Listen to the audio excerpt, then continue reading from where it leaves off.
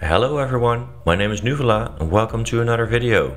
Today we're building a music disk farm. It works on both Java and Bedrock edition and the material list can be found in the description below. There is a very specific mechanic in Minecraft which we're going to exploit in this farm. Because when a skeleton kills a creeper, there is a 100% chance that it will drop a music disk. Some music disks can only be gathered throughout exploring. For example, when you go to dungeons with monster spawners, you will be able to find Cat and 13. When you're using your archaeology brush, you can find a music disk relic. When traveling to ancient cities, you can find disk fragments which can be combined into the music disk 5. In strongholds, for example, or in mine shafts, you can find the music disk other side. And finally, in piglin bastions in the nether, you can find the music disk big step. These music disks cannot be farmed through using this farm, with the exception of 13 and Cat, which can also be dropped by creepers when killed by a skeleton. On screen you can now see all of the music disks that you can gather using this farm. Now let me quickly show you how this works and then I will show you how to build it. As mentioned, we are exploiting the mechanic of a skeleton killing a creeper. In the middle of the tree we have a captured skeleton with a name tag so that it doesn't despawn. Now at nighttime mobs will spawn and you can gather some creepers in these holding cells out here. Now let me get myself out of here.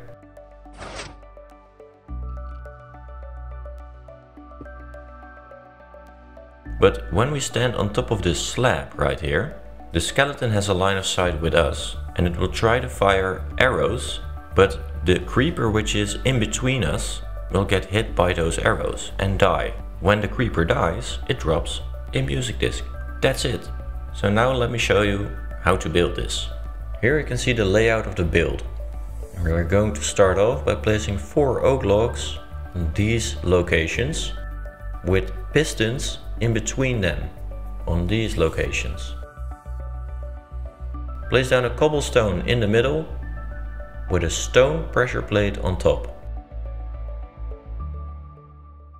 Now, when you move towards the middle, each of the pistons should move up. You can then place pillars of oak wood on each of the corners, 3 blocks high, and connect them on top.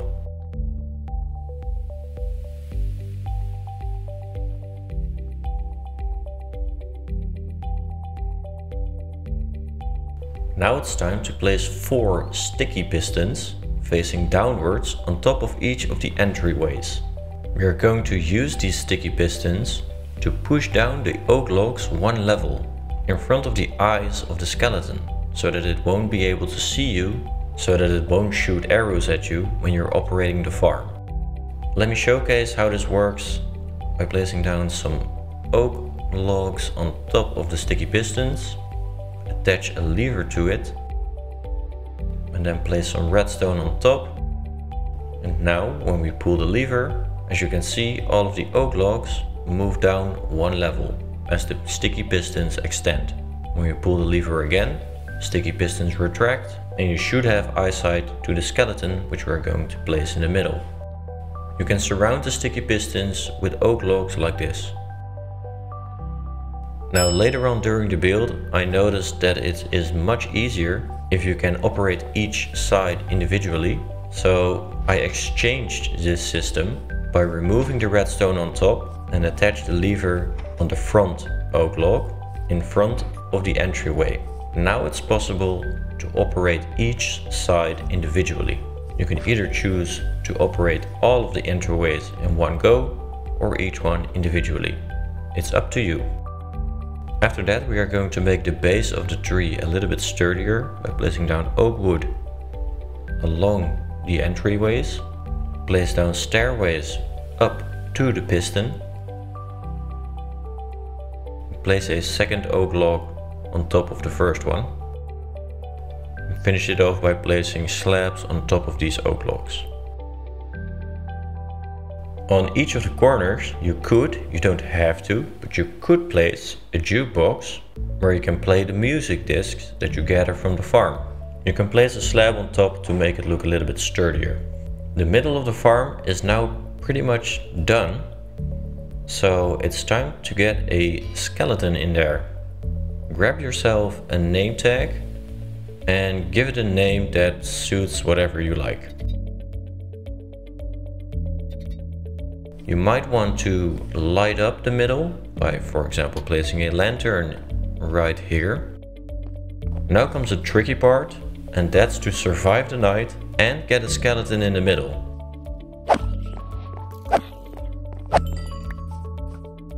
Yes, come on, let's go. Yes, finally. It took me the entire in-game night and I almost got blown up by a creeper, but I got him. Don't forget to put the name tag on and pull down the lever to make sure that you don't have a line of sight to the skeleton whilst working on the rest of the farm. And next up are the holding cells for the creepers. Start by placing a cobblestone block in the middle surrounded by 4 pistons. In each of the corners you can place pillars of oak wood 2 blocks high with a spruce slab on top. Place spruce stairs next to the pistons up to the platform and place a stone pressure plate on top of the cobblestone. That's the first holding cell done, and now when a creeper walks onto this platform and triggers the pressure plate, it will get stuck. But before it works, we need a roof, because now it can just walk out. First, repeat this 3 more times around the tree. Next, you want to place some spruce slabs on the 3rd block away from this platform to indicate the spot where you need to stand when the skeleton is trying to hit you.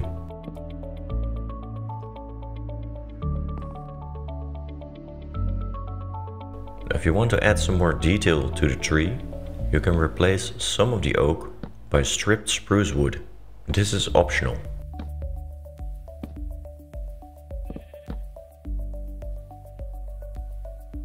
It's now time to work on the tree trunk.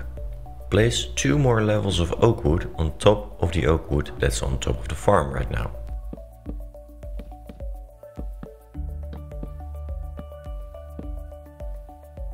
And place down upside down spruce stairs on these locations.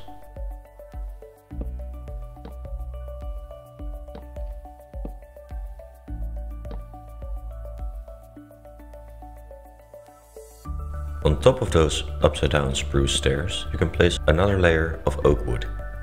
And then place an upside down spruce stair right here with 3 more oak wood on top.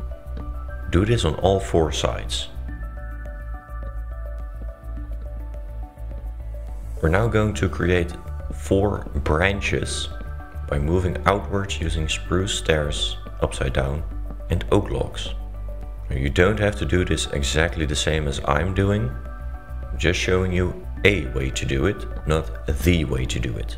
Repeat this on all sides. And again, it doesn't need to look symmetrical, but it does help in creating the roof on top of the holding cells for the creepers later on. Now what we are going to do is use a mix of oak leaves, birch leaves, spruce leaves and flowering azalea leaves to fill in the gaps in between the branches. This is a very time-consuming thing, but in the end it will look very good. So take your time and fill in the entire tree using these leaves.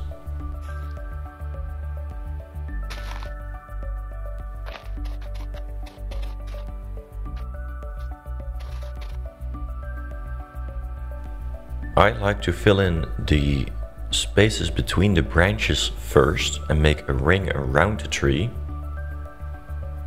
I then light it up in the middle slightly, in this case using a couple of shroom lights, but feel free to use torches. And then I build my way up towards the middle using the 4 different types of leaves. This now looks more like a mushroom, so to make it look more like a tree, I tend to make the leaves on the side hang down a little bit, just like this.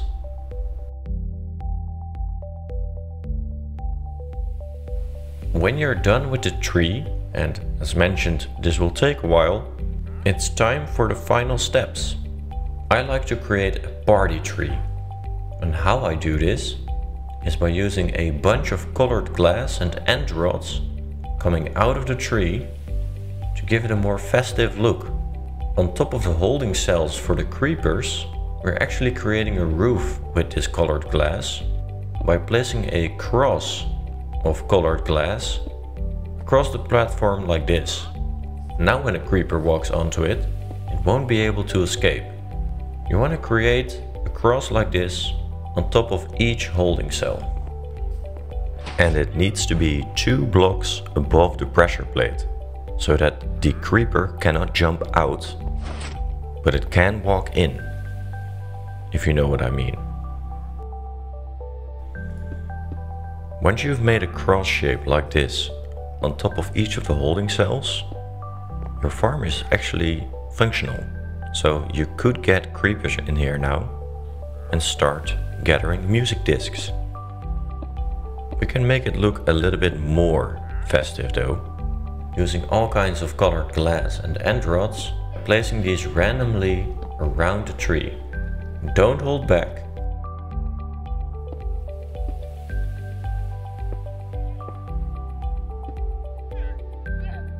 There we go. Now doesn't that look good?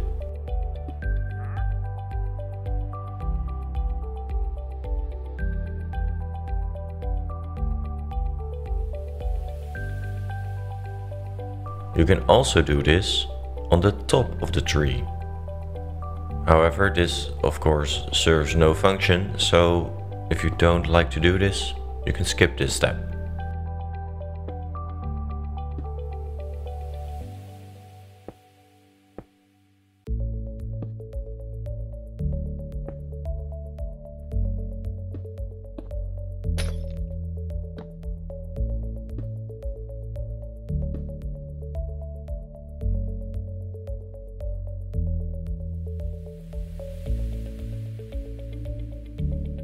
The only thing I like to do is create a little bit of a floor out of coarse dirt, mossy cobblestone and dirt path. It always looks a little bit nicer when you put some leaves around, and you can use some bone meal to create some grass. But I highly recommend breaking the tall grass blocks, because these block your vision and maybe a creeper creeps up on you and explodes and destroys a part of your farm. Your farm is now done, so all you gotta do is trap some creepers in here during nighttime. And I highly recommend building this in a plains biome, because you will have lots of area to see and gather your creepers from a pretty big area. Do note, creepers blow up, so it can get a little bit tricky sometimes. And make sure that you stay away of the creepers at least a couple of blocks. You want to stay in the area during the night, especially if you have a couple of creepers trapped in here, because they will despawn when you get away too far. Once you're ready to gather your music discs, just open up the hatch towards the skeleton, stand on top of the slab, and the skeleton will start firing arrows at you. However, it will hit the creeper instead, and after a couple of hits, it dies, dropping a music disc. There we go, we got stall this time. Let's put it in the jukebox.